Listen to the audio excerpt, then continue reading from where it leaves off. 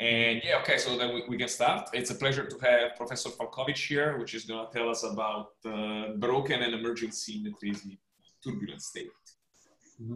Okay, so let me start from a general remark. So we will define turbulence in a very general non-fluid mechanical way, as just we take a system with many degrees of freedom deviated from equilibrium, which means that's more or less general definition. And of course, it could be in a solid state when you excite quasi-particles, or it could be any other state of a system. But of course, quintessentially, the problems that we started from, this was just a fluid turbulence. So I put this, so you imagine a box which you somehow steer, and the typical size of it would be L, and the typical velocity with which you steer would be L. And so out of this, you can get a dimensionless number because you have actually centimeters and seconds here. So there is a material parameter which is called viscosity. It's a diffusivity, it's a kinematic viscosity, it's a diffusivity of momentum. It has dimensionality centimeters squared per second. So you can create one dimensionless combination out of two dimensionalities and three parameters, which is called Reynolds number. And generally, when Reynolds number is very small, then you have a laminar flow. And when Reynolds number is very large, very, very large, and nobody really understands how large it must be in many situations, we'll have something what we call turbulence. So in this sense, the Reynolds number has a meaning of the number of degrees of freedom which deviated from equilibrium are essentially proportional to the Reynolds number in some positive power. Without going into much details. And here is a general review where you can find this kind of a little bit more general. But I'll focus on a more specific aspect. So now it's at high Reynolds number, the state of a system will be very, very chaotic. It will be fluctuating. It could be some kind of a mean flow, like you drive a car and you leave behind a flow, but in this flow, there is a lot of fluctuation, and we're interested in its statistics. So what we'll be talking about symmetries, there will be symmetries of the statistics. So if I would take 2 points at the distance r, and I measure velocity difference, which I would call delta v, at this, that would be a fluctuating quantity, and its statistics would depend on r. And now I may ask different question which pertains to this statistical distribution. I may ask if it's time reversible. For example, if I make a movie of it and I'll screen this movie backwards, whether I would see the same statistics, which essentially means that the P of delta V at the same R is the same as P of minus delta V, because what happens when you reverse time is just you reverse all velocities. And notice that here we are talking about single time statistics. So I measure velocities at 2 points at the same time. I may ask whether it's isotropic, and I may ask whether it is scale invariant. So if indeed it's isotropic, then I may ask maybe it depends not on two quantities, delta V and R, but of some of their ratio when R is in some power. So there's a kind of natural question that you ask even before you specify the system, and the answer would be surprisingly different for different turbulences. And it all started 100 years ago, essentially, from the idea of the fact that if you really drive your car and leave behind turbulence, then eventually this turbulence must die. But the vortices that your car leaves behind, they have a Reynolds number huge, like 10 to 5. And which means that viscosity is practically irrelevant to them. So the idea was that the turbulence behind your car would create a cascade. It would produce smaller and smaller and smaller vortices, and eventually it would produce such a small vortices that would be burning energy because viscosity would be relevant for them. If you try to put it into some estimates, then you would say, again, if I measure velocity delta V at the distance r, that somehow its square would be a measure of a kinetic energy which is contained in a vortex of this size. So you have velocity difference, and essentially it gives me the velocity of a vortex with the size r. And the typical time of turnover of this vortex I could estimate as r over delta v.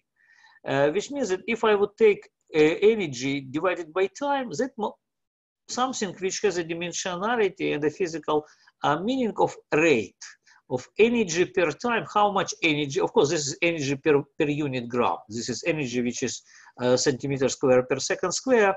And so energy flux, this is something which I would try to mentally associate with how much energy goes from large vortices to smaller vortices to smaller vortices. And at a given size of the vortices, this how much energy passes through it from its origin at very large scale, when is your car size, and its destination at the visco scale. It's not even a theory. It's kind of a hand-waving dream. But if you take it at a face value, you would say that this ratio at the left-hand side must be energy flux. Because energy is not dissipated until you reach your destination, then this flux must be constant. Since this flux is constant, then you get this relation that your cubic moment of velocity difference must be proportional to epsilon r. That was actually done by Kolmogorov, who then take an equation which describes the motion of a fluid. It's essentially a momentum conservation law. It tells you that the time derivative of your momentum is equal to forces which act on your fluid. It's a gradient of pressure imposed on it and the viscous friction which acts on it.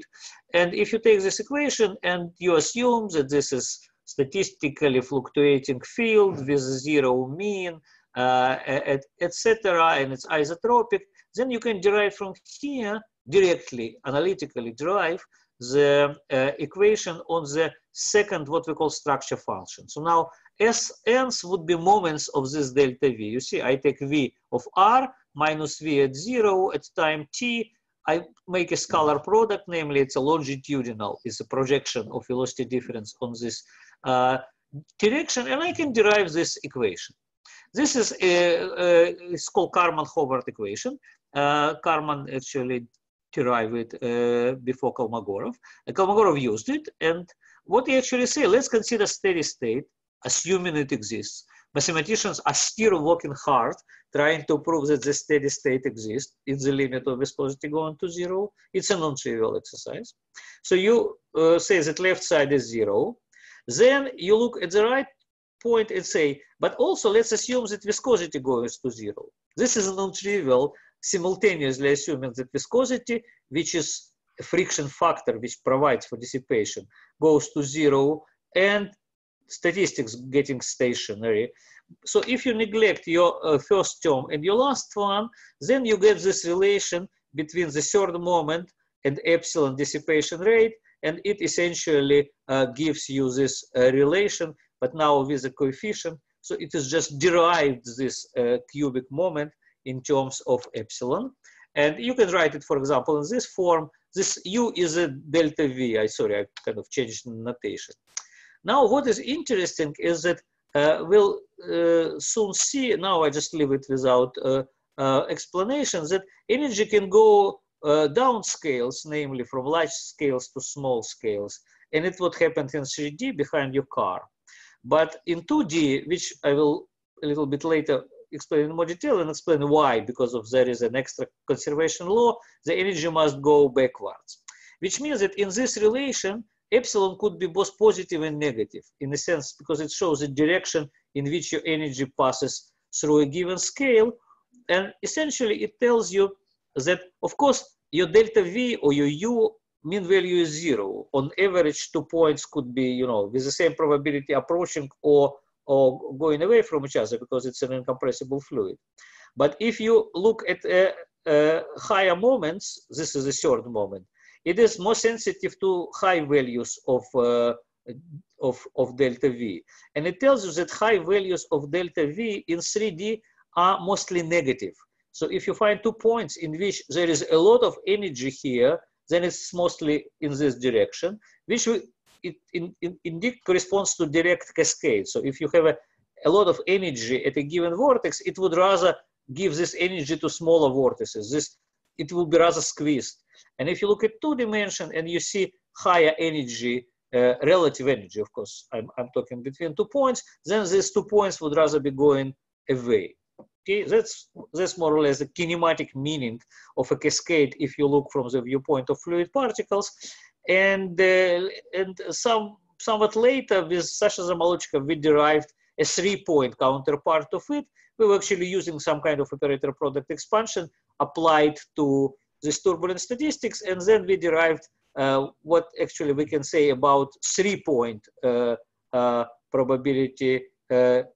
Here is V1, V2, and V3. And again, you can see the difference between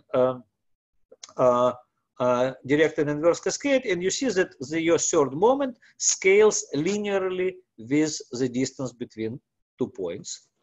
And then you naturally ask, okay, if I know that my third moment scales linearly, can I now say that my probability distribution would be a function of a single variable, which would be delta V divided by R in the power of 1/3. That would be scale invariance, and that would give me a scaling exponent, which is 1/3. Experiment shows that it's not true. Here are the it's kind of schematically. If you look at probability distribution at relatively large scale, it is this broken line. It's kind of not very different from Gaussian. And as you go towards smaller and smaller scales, you see that it actually changes its shape. It does not rescale. It changes. It's different. The probability distribution of small scale fluctuation is qualitatively different from probability distribution of a large scale fluctuation. You can also see it computing moments, and this Sn, which let me remind you, delta V in the power n, they scale. All of them are power laws, but exponents aren't linear function of n. For n equal to 3, of course, the exponent is unity. For n equal to 0, the exponent is 0. But if you look, for example, for n equal to 2, which is the second moment, which if you Fourier transform it would give you energy spectrum in Fourier space, it's not 2/3. And so its Fourier image is not 5/3. So many people heard about 5/3 law of turbulence. It's not true. It's approximately true. It's not very far from 5/3, but it's not true. And so this is still not resolved problem. What are actually numbers which stay on this line? How one can derive it from Navier-Stokes or Euler equation? What they tell us, and do they depend on anything? Are they universal numbers, the scaling exponents, or not? And these yes, shown are those results of Monte Carlos, or yeah, simulations, or yeah, this is they are both measured experimentally in high Reynolds number experiments, and measured numerically in numerical experiment. You just do direct numerical simulation of Navier-Stokes equation driven by force. It's done in 3, 4, and 5 dimensions. And so we know now how they depend on space dimensionality. Even for probability distribution, you can measure the probability distribution numerically as well, I guess, no? Yes, I can measure probability distribution, and I can, which is very difficult to work with, but this structure function, Sn and their scaling exponent, zeta n, we now know up to n equal to 10, confidently up to n equal to 12. Well, also, they is a convex curve, and they actually getting more convex as space dimensionality increases. So the deviation from linear line increase as you increase space dimensionality. So in this field theory, limit d going to infinity is not a Gaussian limit. I can talk separately about it, but just let me give this remark. But anyway, so universality and the universality is still very much argued. So far, I have not seen convincing demonstration of non-universality. Okay. So the measured differences between these numbers are more or less within error bars, as far as I can see. And as statistic improves, they would rather tend to approach each other than deviate from each other. But again, it's an empirical data, and the jury is out in this sense. Okay, and I used to have strong opinions on this matter, and I don't have it now. It could be either way. Okay. But experimental uncertainty of different experiments, if you're saying that they are within error bars, right? But Yeah. what about this Kolmogorov curve? Oh yeah, they're far away from Kolmogorov curve. Even here at low numbers, which corresponds to kind of n, like one quarter or 1/3. Even here, we know that the slope is not 1/3 with relatively high confidence. Mm-hmm. And as far as we go to n equal to 6, it's so far away from Kolmogorov. So if you just, in terms of probability, it means that the probability of some large fluctuation is like 500 times larger than Kolmogorov distribution would predict, right? So it's really, I mean, because this scaling essentially tells you that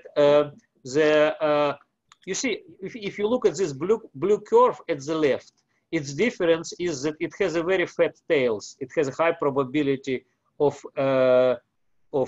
large fluctuations, and then essentially means that the moments, higher moments, are much larger than the respective power of lower moments, because they are proportional to r in the smaller power, and r is a small parameter. R, it's what stands here is r over L, which is the size of the system. So if we're absolutely confident, I mean, 30 years ago, when I started in this field, I have my doubts because, you know, the scale invariance was so beautiful.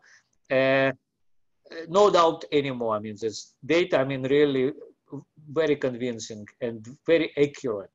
But the differences between different numerical simulation aren't that large.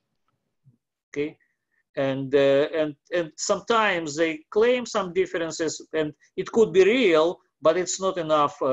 I don't have enough confidence to claim. People are working on it. Okay, so now let me give you an explanation, one way of interpretation of these numbers, which we came when we were studying passive scalar some probably 20 years ago, but this is kind of a little bit more modern.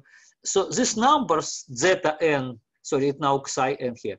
So these numbers which appears on this curve, it could be interpreted in terms of stochastic integrals of motion.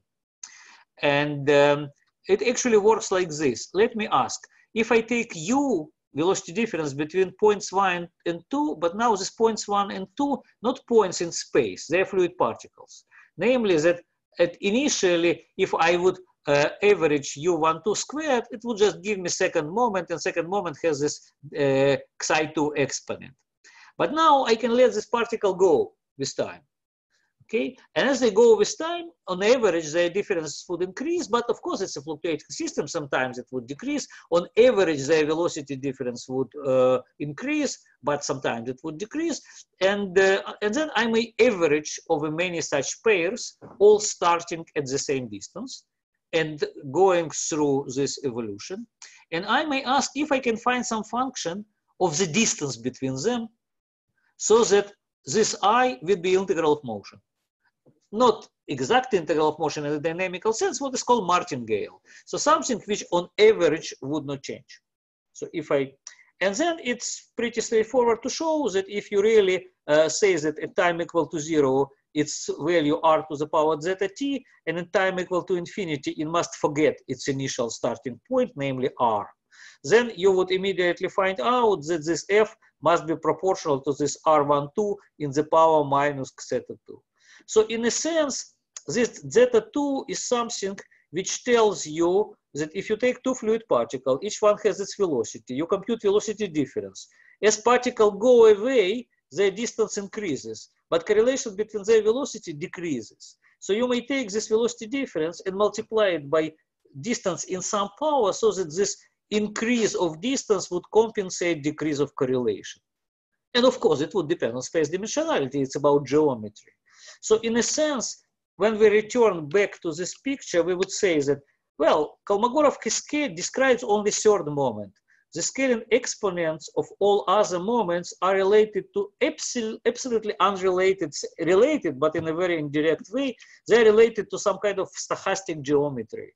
And these numbers are scaling exponent of conservation laws.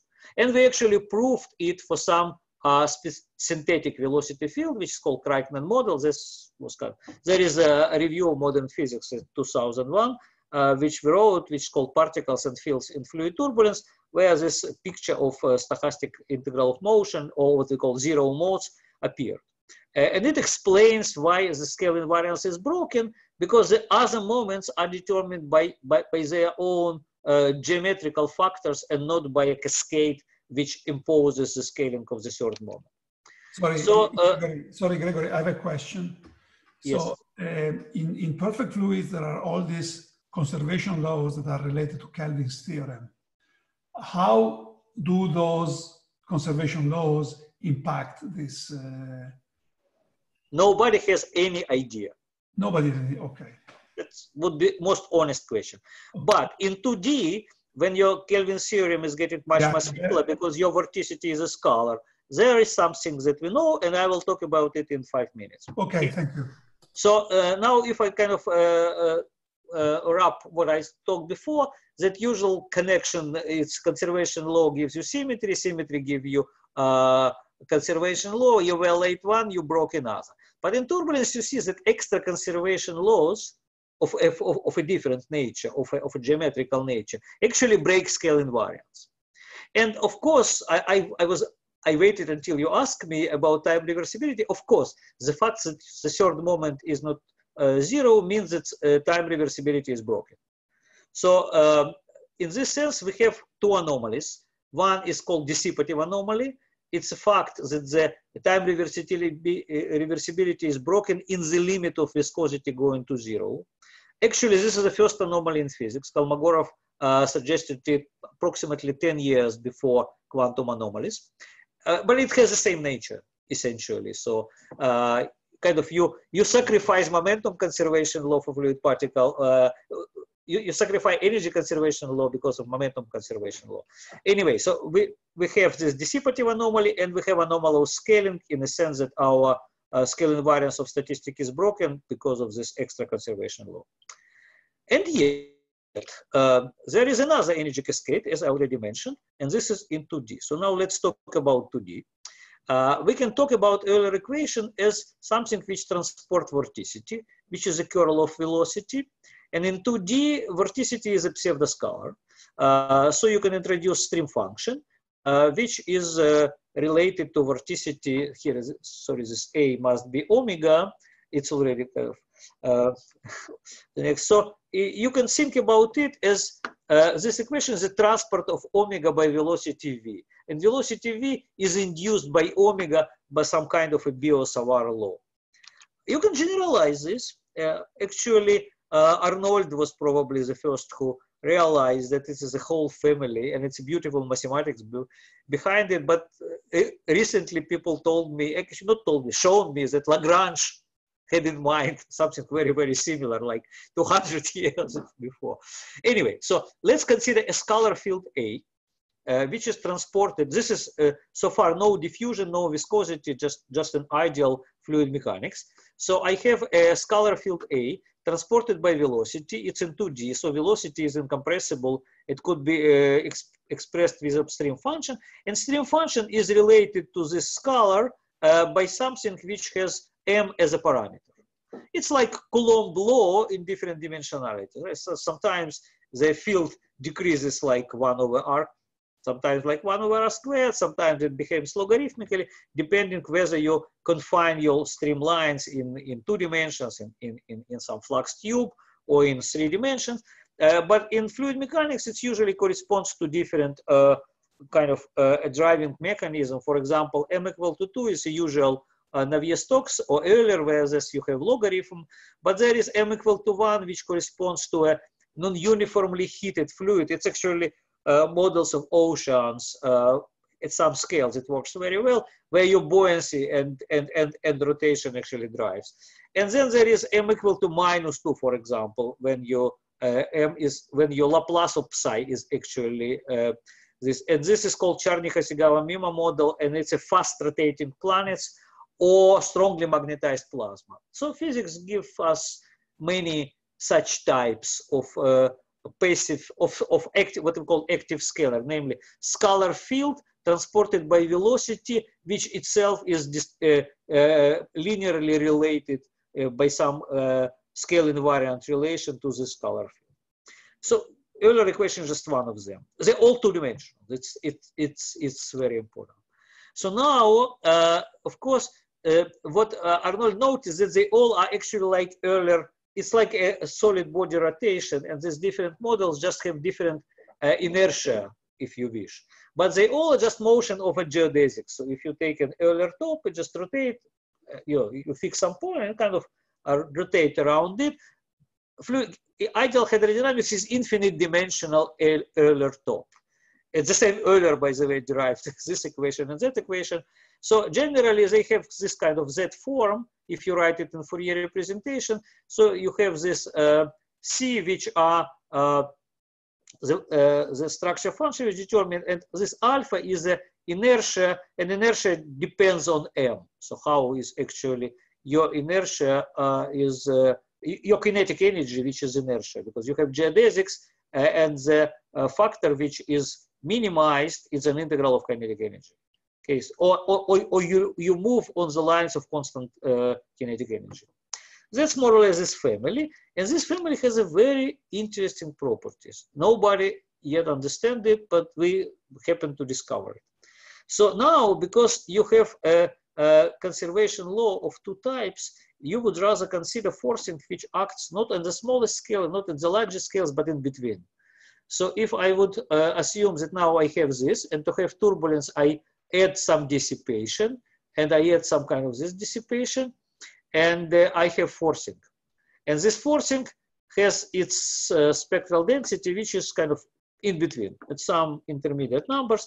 Then I can actually show that this turbulence would correspond to double cascade picture. Namely, because I have integrals of motion which is related to kinetic energy and something which is related to this vorticity, or which would be in the Euler equation just Kelvin theorem, which tells you that every fluid particle conserves its vorticity. In particular, it conserves vorticity squared, which we call entropy. But in other equations of the family, they're just different, but there are always at least two quadratic invariants, quadratic with respect to a squared. And so it means that you must have two cascades, because you cannot dissipate this and this both at a very large k or at a very small k. They have k in the power minus m, which means that if you dissipate a finite amount this at a very low k, you would dissipate infinite amount of that. So it must go opposite way. And that's a kind of a hand-waving picture, what we call double cascade picture. And now we have not only direct cascade, but also inverse cascade, cascade which goes to small wave numbers, and energy happen to be in Euler equation in two dimensions, actually going to large scales. That's what Anzager already noticed, that two-dimensional fluids like producing large vortices, and then they live kind of long life.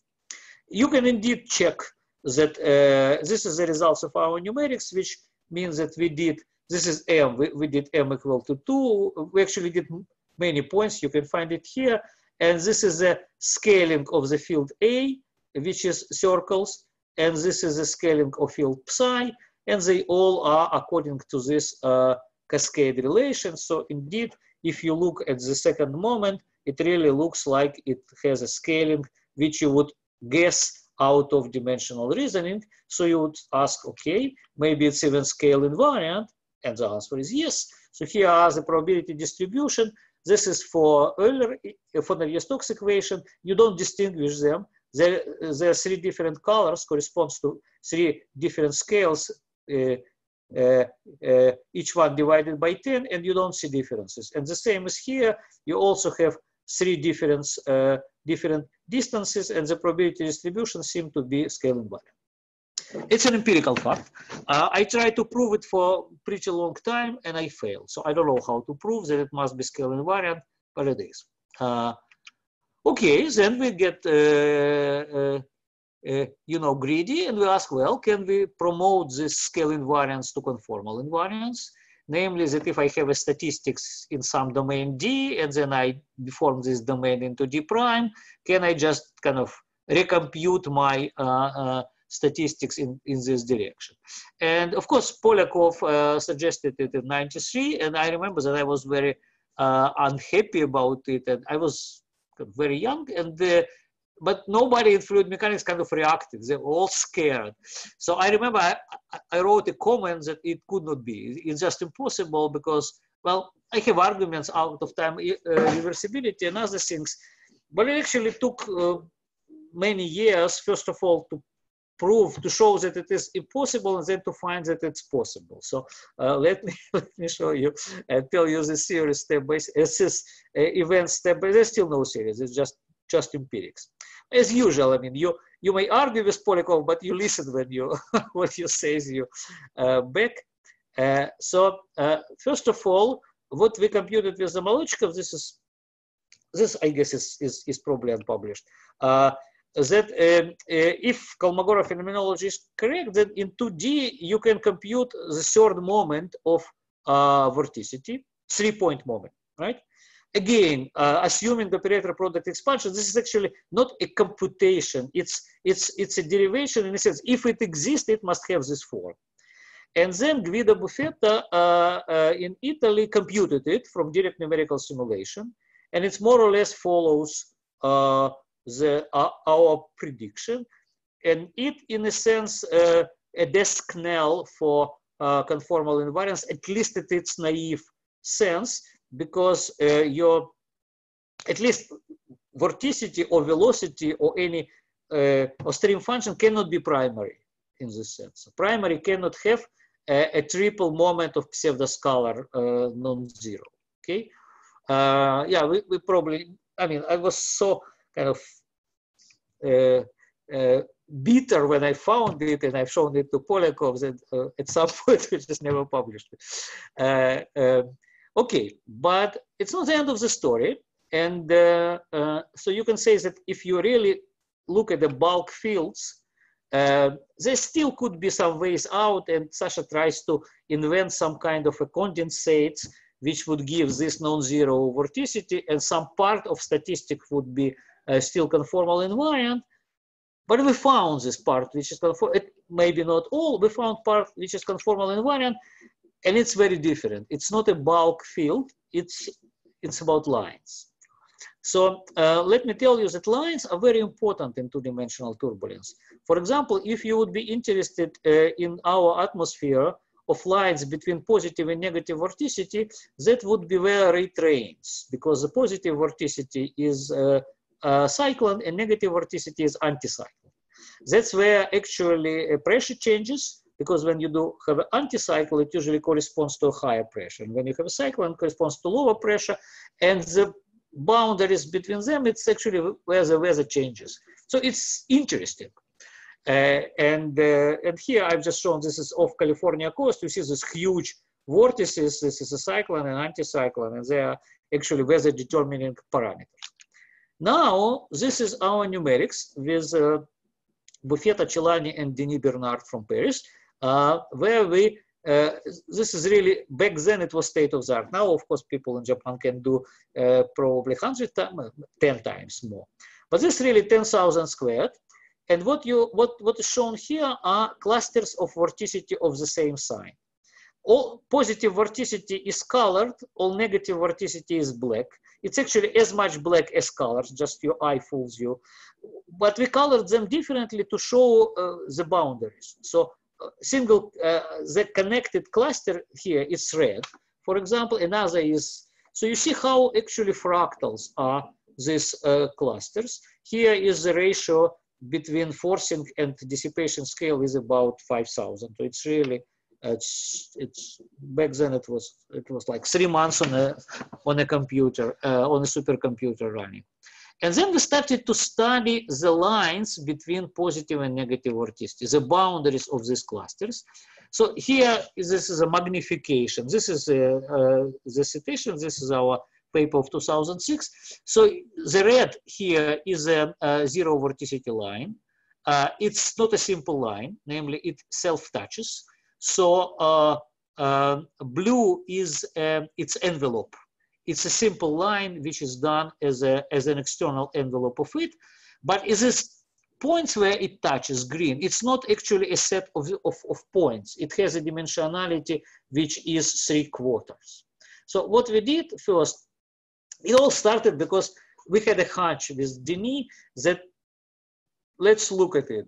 Because Christoph Govetsky told me to learn SLE, I learned SLE and I looking where to apply it.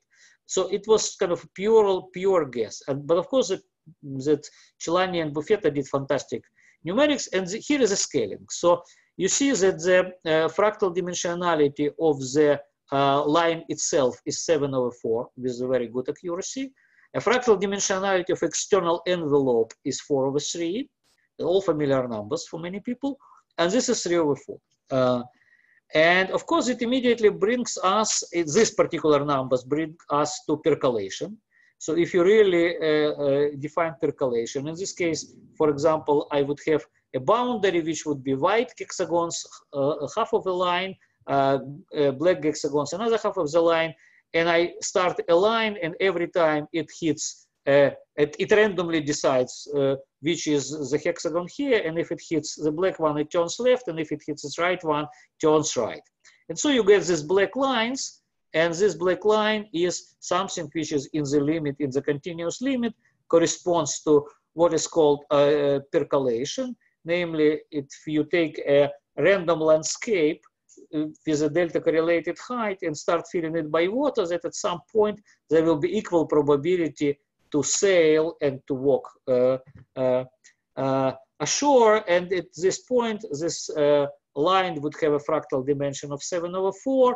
And in particular, we check that the clusters, the probability of clusters as a function of their size and their boundary also follows what people knew from classical percolation. But the data here are for I0 vorticity line in two-dimensional Euler turbulence. And so now let me remind you, probably you know, mathematicians still work on it, but somehow physicists in the last 10 years kind of less excited, but it's very excited since, which is called Schramm-Loewny revolution. And they already got few Fields medals for it, except Adet Schramm, who actually invented it. So what's the idea? It's the idea that you can actually encode a curve in a plane by a map. And then eventually by the motion of a point of a line. This is, it was invented by Loewner, a German, who was Karl and then Charles when he ran from Nazis to America. His idea was that if you, for example, take a half plane here, you start at this point, so you have a curve which you can parameterize as gamma as a function of tau, and tau is kind of your internal parameter. But instead, you can present this curve as following. You can say the half plane without with this curve considered as a slot, kind of you kind of slice it out. So your half plane minus this curve could be mapped back into half plane by Riemann theorem. So in this case, this point would just map in some other point over here, and it is the position of this point which actually determines this curve. So you can consider this, it's a map of the half plane. This map of the half plane, of course, must be at infinity identity because it does not know about this curve when you look from infinity. And the question is how it actually expands around infinity. And so you call this parameter t, and that would be t which parameterizes your curve and your map. And it satisfies a universal equation which is completely determined by the position of this point. So in a sense, as this curve propagates in space, this point moves along the line. So the dependence of position of this point on the line encodes the shape of the curve. It's a very beautiful idea. Mathematicians used it many times in different directions. So you encode a shape by a straight motion on a line. And what Adet Schramm did 80 years after, actually, we started here at Weizmann together. He said, okay, what if this zeta of t is a Brownian walk? What if it's a random walk on a line? Then, of course, everything depends of its diffusivity. It's a dimensionless number kappa, which tells how fast actually you diffuse on the line, and then you can kind of recognize that there is a kappa equal to 4, which is a boundary. So if you kappa 4 or larger, it is not a simple curve, it touches itself again and again. If kappa larger than 8, it's just area filling. If kappa is less than 4, it's a straight line. Moreover, what Adet-Schramm proved is that it has a fractal dimension, which is this one. It has a very beautiful duality. If kappa is equal to 0, of course, your point stands on one point and your curve is a straight line. That's how it moves. There is a duality between kappa and 16 over kappa. And in particularly this 7 over 4 and 4 over 3, they correspond to duality, and that corresponds to curve of which one is an envelope of another. Because if kappa is larger than 4, it's not a simple curve. If it's not a simple curve, it has an external envelope, or sometimes they call it hull. And this hull has a dimensionality which is related by this duality, and in particular, this number 7 over 4 and 4 over 3 is such a couple. And what also Adet-Schramm proved, that if your Brownian motion, if your motion on a line is Brownian motion, then your curve has a conformal invariant statistics. In a sense, I remember pure joy when I learned it, because I never understood conformal invariance probably the way that you understand it in terms of operators. But here it was in terms of a random walk, which is, bread and butter of fluid mechanicists. Then I said, of course, because a Brownian walk forgets itself every step. That's why my curve is conformal invariant, because it kind of forgets its every step. It's locally invariant. It's local. It does not know how it was in other parts. And in particularly this magic number 7 over 4 and 4 over 3, they correspond to kappa 6 and kappa 8 over 3. And as we know, percolation corresponds to field theory with a 0 central charge. And then we went to actually prove the Schramm hypothesis, namely that if we take this unbelievably beautiful but pretty complicated red line, so we took this red line, which is 0 vorticity line in our computations, and we did step-by-step mapping it back into, so as we go along this line, we mapped it into the motion of a curve. So we did this Schramm-Loevner evolution. And then we studied the property of this zeta of t, and we have shown that it is actually Brownian walk. So you see that it's, if you look at it as independent, then what you can actually do is that you can destroy the correlation in your vorticity field, right? So you kind of can replace it with the vorticity field with the same spectrum, but without any correlations of higher orders, and immediately this property disappears.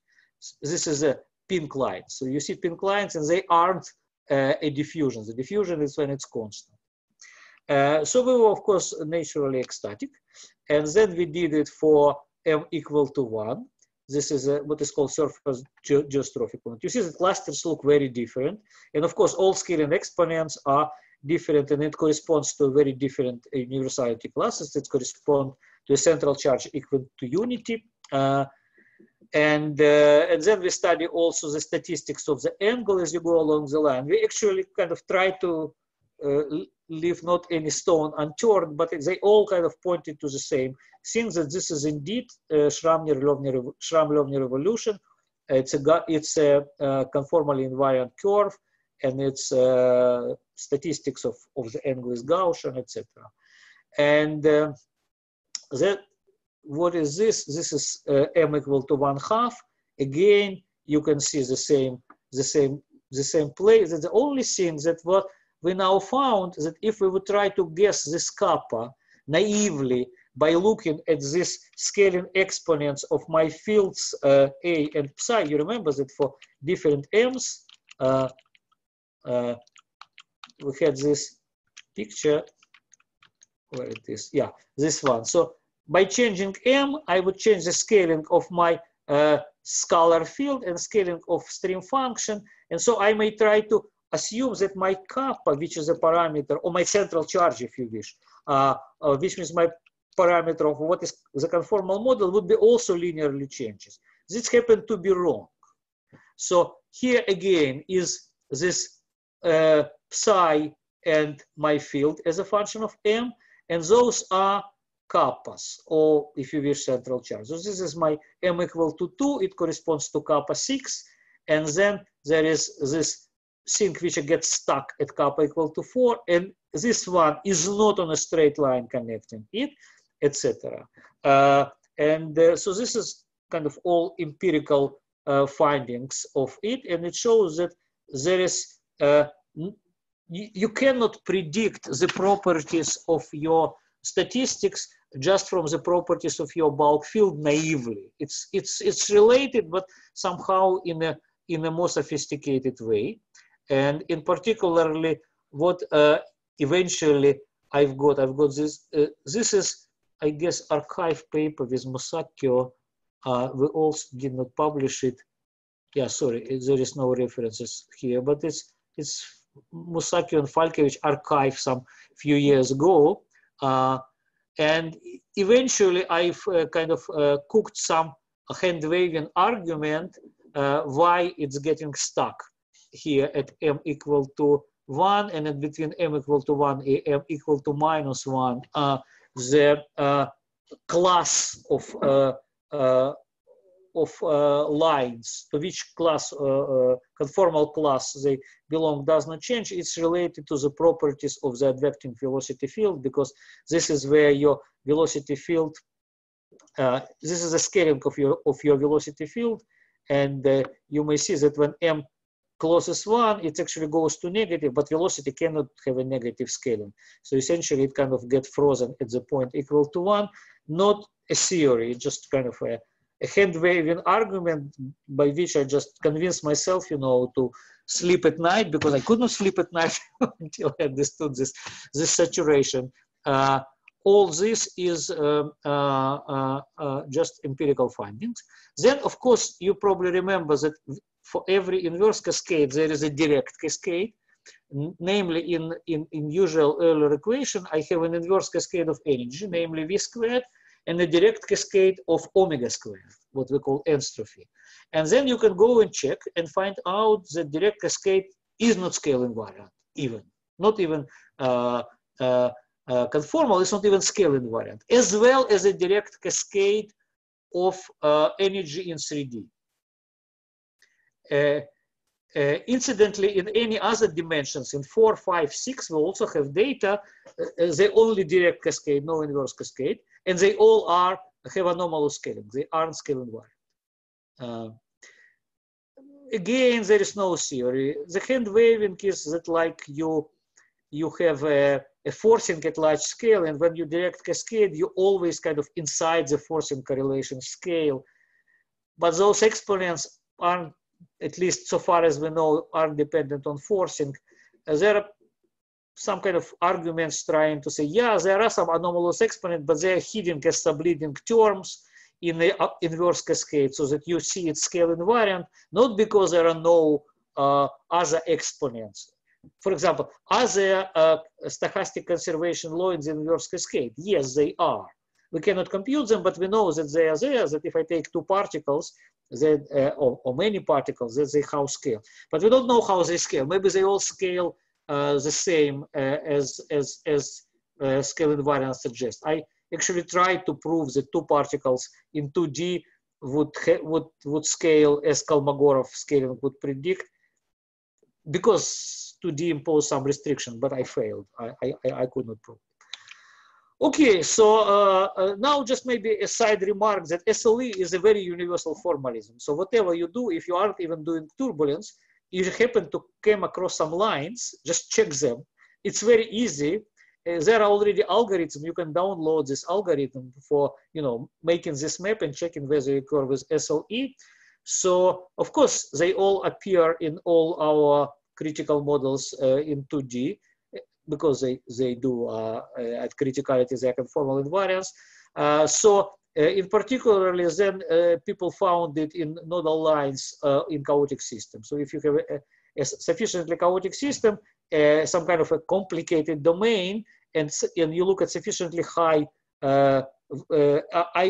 eigen function of sufficiently high eigenvalue, you would see that the lines of zeros of this eigenfunction, where both real and imaginary part are zero, also have SLE. Matt Gustings found it in speed glasses, and then some people studied the classical fractal object of coastlines. And there are two types of, roughly speaking, two types of coastlines, rocky coastlines and sandy coastlines. And rocky coastlines turn out to be conformally invariant. And again, nobody, maybe there is a theory now, I don't know. Last time I've checked, there were no theory. So what I'm saying is that it's a, I mean, the moment I see a curve, I immediately check if it belongs to SLE, because you immediately get a lot of information. You know, this, like Cardi formulas, you can predict the probability of this line going here and crossing your triangle this way or crossing your rectangle. There's just some simple hypergeometrical function which describes statistics. So if we now will be interested in the complicated statistics of weather fronts in the Earth, we can predict them using hypergeometric function. But so far, nobody asked me to do such kind of predictions. Well, maybe another 50 years. Anyway, so let me conclude. I'm approaching the conclusion. So first of all, turbulence is a far from equilibrium state, is accompanied by dissipation, and time reversibility is always broken.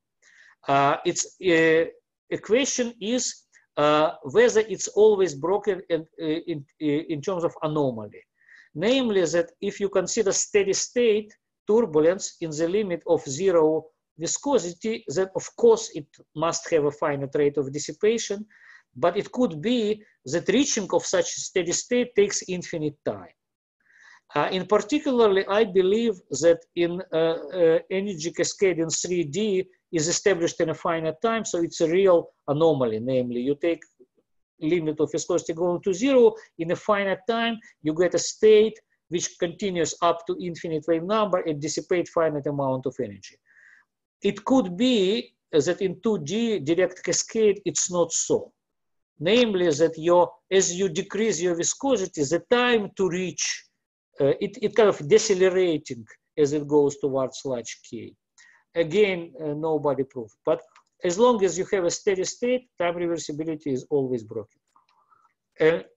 Scale invariance is broken in all direct cascade, again, in a stationary state, or it's such that it's a finite time. There is no proof. I have a feeling that there must be a way to show it in a general way. We don't have it. Inverse cascade empirically seems to be scale invariant. Again, it's up to the point where somebody found counterexample or really computed something with a huge resolution where we start seeing it. I personally believe that this is because the corrections which has anomalous scaling are subleading in inverse cascade. And I always believe that it's probably possible to prove, and we did not. So it's not proof. It's an empirical finding. Inverse cascade seems to be scale invariant. Now, bulk fields in inverse cascade, at least in one of them in earlier turbulence, bulk field, vorticity, velocity, stream function are not conformal invariant. With our accuracy, which used to be 5% and it's now 3%, which is pretty good in turbulence numerics, is the lines of advected quantities are conformal invariant and belong to SLA classes.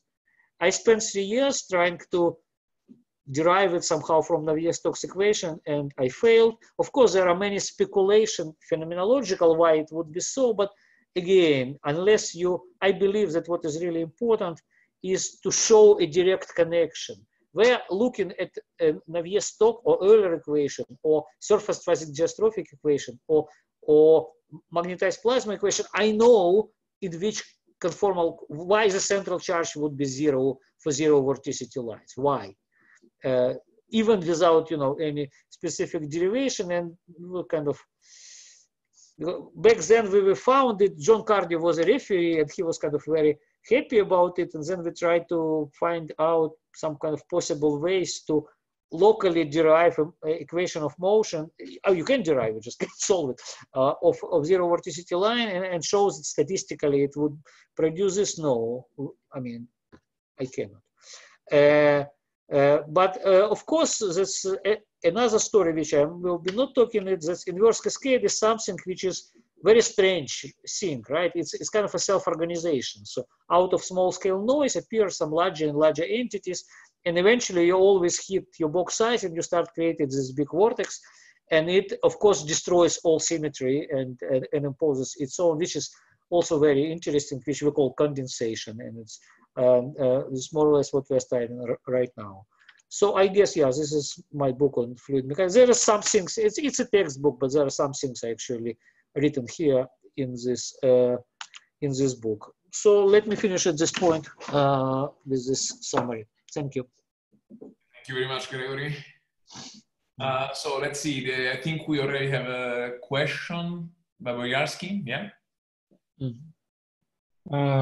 Hello. Yeah, we talked with you some years ago about chiral MHD, right?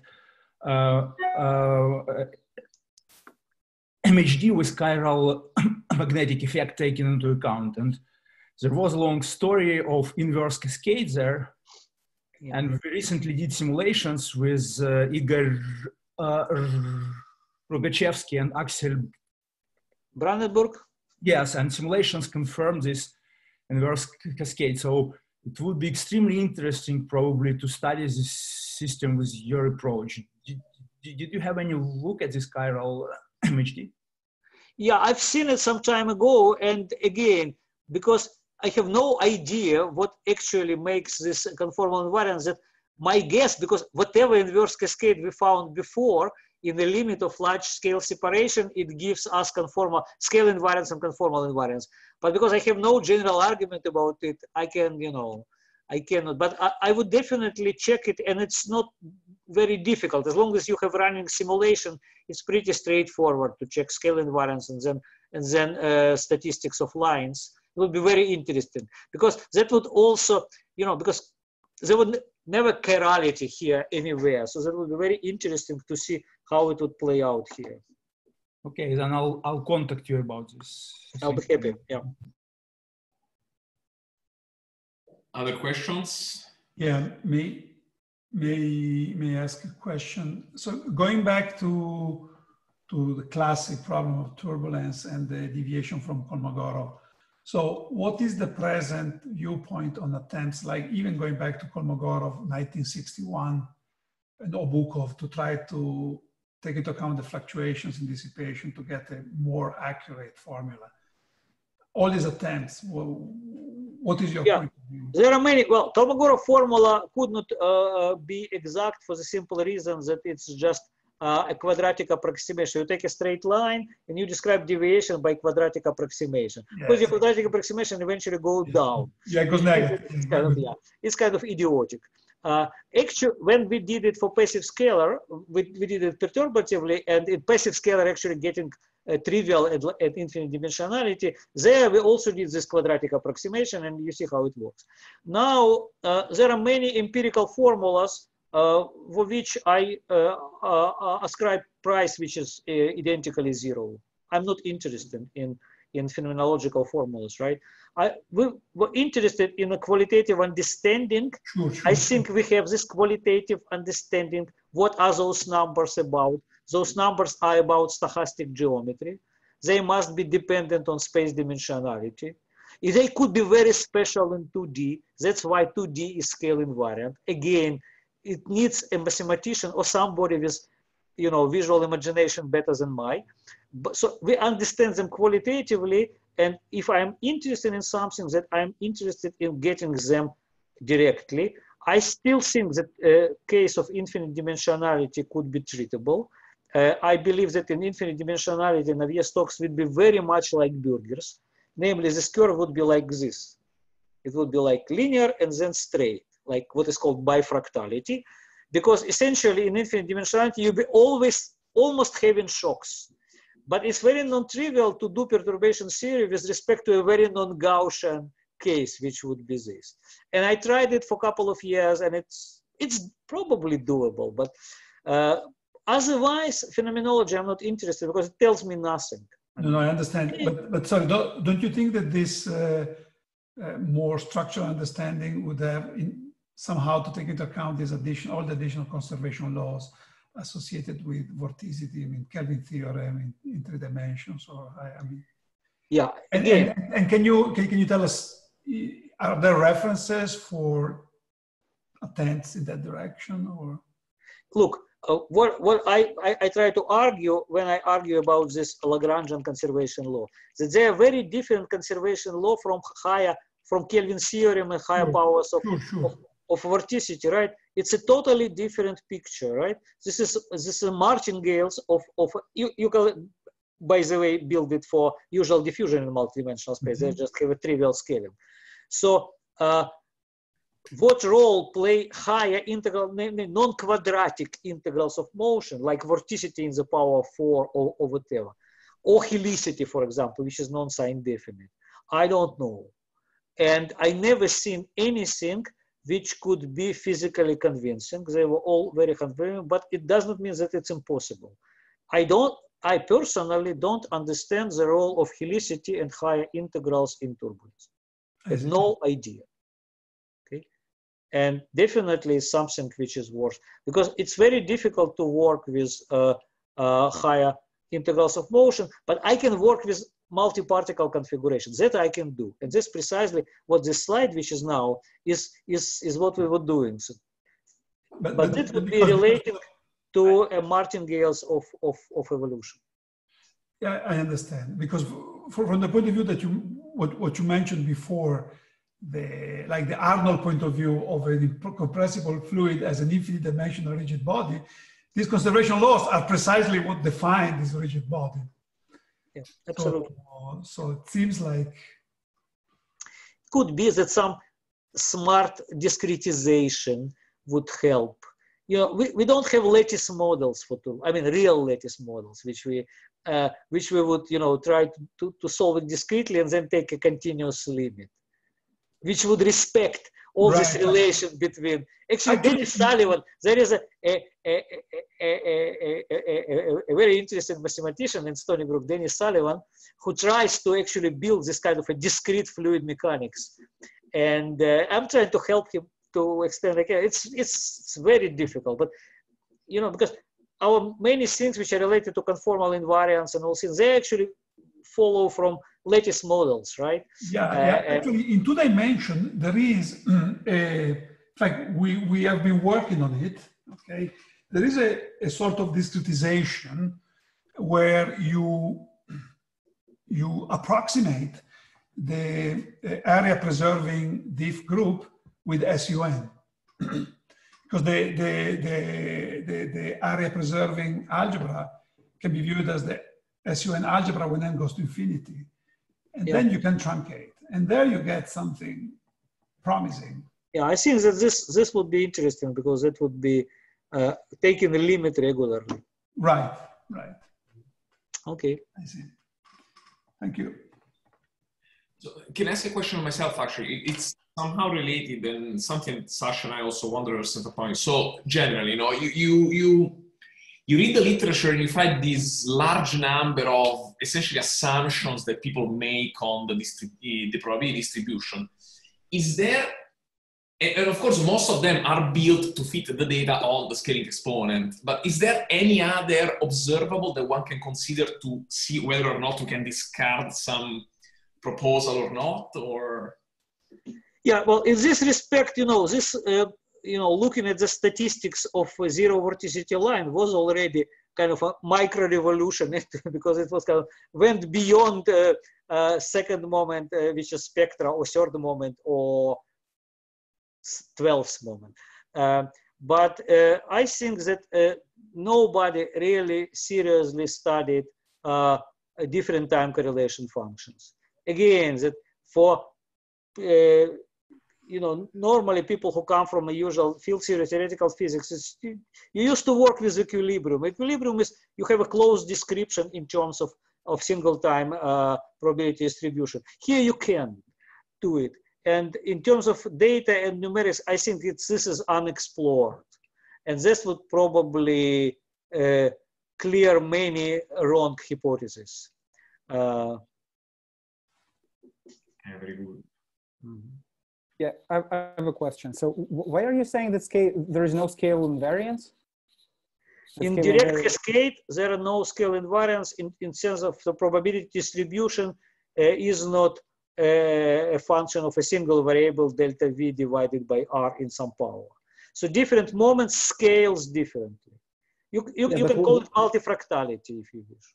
Yes, but what if I look at just my structure functions, and if I find that for every structure function, it looks like R to the power zeta n, then that in a sense tells me that I can assign certain dimension to this operator, right? So then to the composite operator. Then it becomes scale invariant, right? Yeah, in a sense you can, well, in this sense you could say this is just an infinite number of dimensions in your problem. Yeah. It's not additive, but it is. And they aren't additive, yeah. Yeah, so, but it doesn't have to be additive. Additive would be. Yeah, right. So, I mean, it's kind of a matter of terminology. So for us, I mean, that's anomalous scale means that you actually violate the assumption about the probability distribution of a fluctuating quantity. But in terms of moments, you just have infinite number of dimensions, and they are, as is shown on this slide, they are scaling laws of conservation law of 2 particles, 3 particles, 4 particles. They actually, all these numbers tell me, let's say number 4, it tells me how fast my 4-point configuration forgets its initial shape. Okay, that's it. That's basically the meaning of it.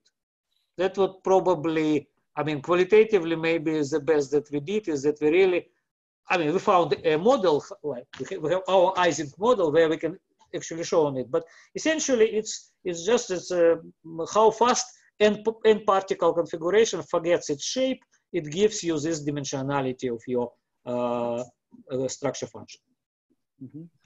So, but in related question, what about you were talking about longitudinal structure functions? What about transverse structure functions? Again, there are data which are not convincing enough that they could be different. The longitudinal and transversal numbers. I mean, if you take the third moment, they are the same. They could be recalculated one into another. But if you go to higher moments, then the longitudinal velocity difference and transversal velocity difference may have different scaling. I don't see why they must have the same scaling, but the data of numerics aren't completely convincing yet. So, but you're saying that at the moment you believe that it should be the same? At the moment, I assume that they are the same because I have not seen proof otherwise, but I don't have also any physical intuition why they should be the same. Okay, and also regarding universality, when people measure it experimentally, do they perform one and the same experiment to measure this? They compare different experiments. That's the point. You want to check universality with respect to the type of a forcing, okay, or a geometry of you, right? So Kolmogorov used to believe that all turbulences are the same. I personally believe that turbulence in the pipe and turbulence in the box are very different, right? But then again, not that I have shown it, but usually people have some kind of a different type of forcing. For example, Eberhard Bodenschatz in Germany has a very beautiful forcing with many jets coming from different directions into a cube. And some other people have, like, you know, what is called French washing machine, right? You know, things which are 2 things rotating oppositely. It's a very different forcing. At large scale, your flow is very different. It has very different anisotropy. And then you look at the small scales and you try to check whether the statistic at small scales is similar. So first of all, statistic at small scales is getting isotropic. There is isotropization. But the degree of isotropization, how it scales with all this, and how high a moment scale, a little bit different in different experiments, but within error bars, if you ask me. So, but then why do you think that for different systems, it should be, the turbulence should be different if there is no indication. I happen to believe that they must be the same for the different systems, because again, for me, they are stochastic integrals of motion. They are about stochastic geometry, not the way how I force at large scales. So I think that they are universal, the scaling exponent universal. But whether they are the same for transversal and longitudinal, I don't know, because it's a different geometry. Yeah, sure. No, I then misunderstood you, what you said. You said that the turbulence in the pipe and in a box, from your perspective, is different. So why do you think that this is different? Yeah, let me explain you. There are open flow and closed flow. So I believe that closed flow must be the same. And open flow, like a pipe, there are different flow. This is a flow which must always transport momentum to the wall. Because what turbulence does is, the most interesting thing about pipe is, your beating heart would tell you every second, it's how actually, what is the friction force when you drive it, okay? So this turbulence, apart from being turbulence and conveying spectral flux of energy towards small scales to burn it, it also must transport momentum to the wall to provide friction. And I suspect that interplay of these two processes can change the properties of turbulence even at small scales, but I don't know. So this is the difference between closed flow and open flows. So, but then if I measure my exponents of the structure functions in closed and open flows, do you expect them to be different or not? Yeah, I expect them to be different. People who work with pipe claim that they're different, but the data are very poor. It's extremely difficult to work with pipe at very high Reynolds number and to find a piece of it which is relatively isotropic, right? The pipe is complicated. Yeah. And there are no simulations for pipes. Oh no. It would take another 20 years to get to that Reynolds number. There is a Princeton super pipe which has a Reynolds number, I mean, really 10⁶. I mean, there are no computers that can do it yet. Yeah, so I'm sorry for asking, going back to almost the same question. So for instance, there are these papers by, say, Levesque and yes, and others. They make some assumptions about this intermittency, right? And then they claim that they can feed the data. My question is, so how good do they feed the data? Can we rule it out with the data, or it's at this moment it's impossible? No, I think that at this moment, Shelley, Beck, and there are some other modifications. There are like, I don't know, 5 or I don't know, maybe 7, 10 different models, and they are just like this. They, they say, okay, let's imagine the turbulence consists of these entities. Then if I mix these entities with this proportion, I get this curve. If I mix in this proportion, I will get this curve. They usually have some fitting parameter, and they very well fit the data. In terms of fitting data, most of them are good, and I don't foresee a dramatically new better data that would disprove them. But I'm not interested in them. They don't tell me anything, because turbulence is about dynamics, and not the way that I imagine that different things happen. So if you think that different things happen with this rate, go and compute it. I mean, compute an instanton, for example, which would give you a probability of this configuration, right? Do it. I mean, it's difficult. You need to do path integral in this, Martin C. Jarreau's path integral, but then it's doable. I mean, we did it for some things, right? And then it's okay. This is the probability of this configuration, of this extremely strong vortex line, blah, blah, blah. But, just fantasy, I don't think it would tell me anything. But it's my personal opinion. I mean, it's really, if you, for some reasons, need a presentation of data, they do give very good presentation of data. But they have fitting parameters usually. Okay, thanks. That's very good. That is very helpful. Yeah. I intentionally spoke very personally, right? Because no, but we like the direct. Yeah, this is what we want. This is what we want. And it's it's easier to do on Zoom for some reason. I don't know. Okay. Andrei, you want to say something? Yeah, I was about to ask a question. So maybe again, could you please reiterate again about universality? So if I think about the data, or not the data, but the way I'm describing the turbulence, yeah, the probability distribution, which features would you imagine being universal? Because we are talking about the scaling exponents. This is one thing. The other thing is, say, structure functions, because they also include this Cn, yeah, which you have. So exactly. These parameters are the next level. So the third level, the whole distribution function. So what I think is that Cn's are non-universal. They depend on how you drive system at large scales. They're non-universal. What I believe is that there are few classes of turbulences, not that every turbulence for its own, not that all turbulences belong to the same class. There may be several classes, and probably I believe that all closed flows, no matter how they forced on the boundaries or in the bulk, if they are really closed flows and they have some kind of a quasi-isotropic configuration, would have the same zeta n's, these exponents. I could believe that other class of flows like pipes could have different sets of zeta n's. This is, I'm in minority in this belief among turbulence people, right? So this is what about universality, and this is mostly about direct cascade. Inverse cascades are much more universal because you force them at small scales and you effectively average over the way as you force. And also the structure of this, when you and the structure of the Cn. There, what type of universality? Cn's are not universal. They depend on the way you force. Okay.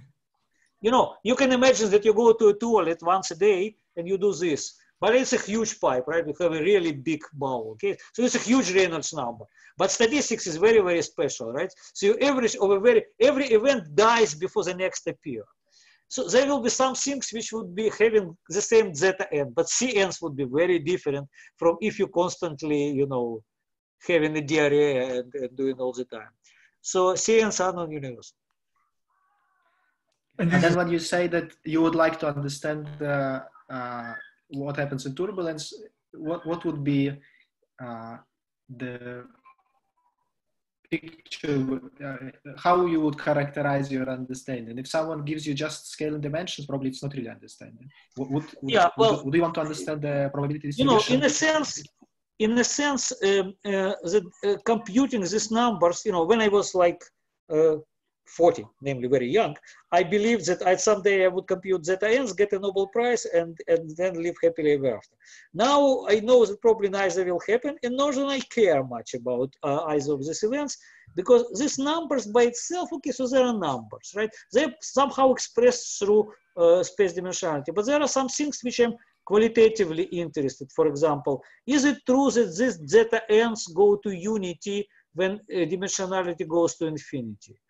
Are they a monotonically decreasing function of space dimensionality? Engineers don't give a shit about questions what happened in 5-dimensional turbulence. I do, because it's really, this is an interesting system which is getting more and more non-Gaussian as you increase space dimensionality. This I find interesting, right? And also, I would be very much interested if somebody would tell me that, look, there is this scale invariance is broken in your direct cascade, but there is some sector, you know, like we found this zero vorticity lines in 2D, but there is some sector where there are some beautiful symmetries exist, and you just don't know. We just don't know where to look, right? So this would be, I would be very happy. So I'm interested more in qualitative things than in quantitative. But again, it's kind of my personal taste. I have one more unrelated question. So what do you think is the role of using equation of motion or something similar to this Harvard relation in getting more conditions on higher structure functions? Because it completely fixes the third moment. Yeah. Whether one can fish anything out by going to higher. Yeah, no, look, Polyakov, I mean, he is a magician, right? So he actually tried to do it with burgers, which is kind of a simpler model. And for this, you need to assume somehow, you need to resolve kind of an anomaly, right? Because they aren't close, right? when you go to higher. So you need somehow to, and he made a very kind of interesting assumption, and it happened to be wrong afterwards. I mean, Sinai have shown that in Burgers, just because, but Burgers is very special. But it does not mean that you cannot do it, but it's kind of a tricky thing because it's a many things that we do without thinking in field theory. They essentially, when you apply it to statistical physics, they're equilibrium type things. There are some things which are, it's really, this is something, the fact that you broke time reversibility is important here, right? And, or maybe it's when you go to some, maybe you find some quantities where it is not, right? So in a sense, when I ask myself why the bulk vorticity in two-dimensional turbulence is not conformal invariant, but zero vorticity lines are scale invariant, one way I explain it to myself, it's not a scientific statement. It's kind of, I'm saying, I mean, look, if you would have zero vorticity, that would be a potential flow. It's trivial, right? And this zero vorticity line is what is left of this triviality of this zero vorticity. So all turbulence happen with non-zero vorticity. Turbulence is about vorticity, right? The zero vorticity line, this is sector of my statistics where I found something which is essentially equilibrium property. Conformal invariance does not know about time. It's kind of, you know, thing. So turbulence has many things inside. And maybe what I'll try to show you is that there are many things for which people didn't even look. I'm now trying to look at it from the viewpoint of information theory, trying to compute, you know, a mutual information between different quantities, etc. We'll have a PRL in maybe a month or two. It's a second round of refereeing. So I'm trying to look at it from different things like entanglement entropy between different things, how I would define it and how I would compute it. And again, people did not do it with turbulence. Okay. Yeah, we have archive paper on, but it's about wave turbulence, about this information theory approach. I'm sorry. So I think I'm missing something. It seems to me that you've been discussing just the statistics, right?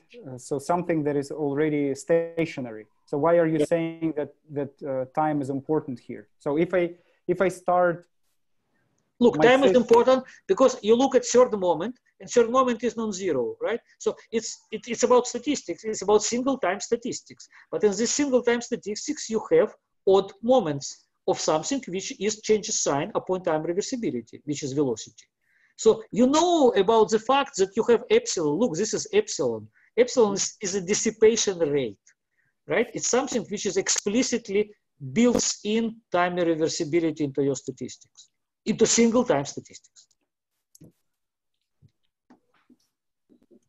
Okay, look, that I understand, but I thought that it can be somehow related to just very short or very long distances, right? Where we indeed see that something happens, that somebody is shaking the system, or where you already see the dissipation processes. But if I'm in the inertial range, it seems to me that I do not know anything about time. Look, this S3, you measure it inertial range. You don't look at large scales. Mm-hmm. So in this Physics Today review, which we wrote with Srini, we exactly gave this argument. You look at a very small part of your flow. You don't know where is the box size. You also have a finite resolution. You don't see viscous vortices at all, okay? So you have a movie. And then you look at this movie and you compute delta V cube. Mm-hmm. Then you take this movie and screen it back. And you compute delta V cube, and it would be minus the fact, the things that you compute. So by looking at it, you would know which movie is correct. Mm-hmm. Looking only in the inertial interval, no large scales, no viscous scales, okay? Because velocity is about time. You change time direction, you change sign of velocity, or vorticity, right? This just, it's not your spins, right? This something which has seconds in its dimensionality, right? No, but the fact that time reversal is discrete symmetry is broken by the presence of this flow. Okay, fine. So why is this? So it's still a stationary process. Oh, it's stationary statistics, that's true. But on the other hand, if you try to describe it consistently, you could not describe it by a single time statistics like you would do it in equilibrium. You need some kind of a Keldysh or Martin-Cgiarow's formalism, which would include different time correlation functions. There is no close description of non-equilibrium. No, yes. Right. Okay. So that's even precisely when you, in the end you compute single time correlation functions. So okay. So you compute these functions. They still have this epsilons built here and there. I find that what is somewhat unique of this system of turbulence with respect to many things we are used to think is that when you have this cascade, the direct cascade, is that in a sense you have the infrared determining the ultraviolet. What normally, which is, again, when we think of smaller things determining bigger and bigger and bigger, here it goes the other way around. That's inverse cascade. That's why inverse cascade is more like equilibrium. Well, I hate to say it, it also has third moment, it has a flux and cascade, but it's some kind of really that you go from small scale and it's getting more and more universal and Sure. Yeah. Here's the other way but around. It's hand waving, it's nothing. Sure, I understand.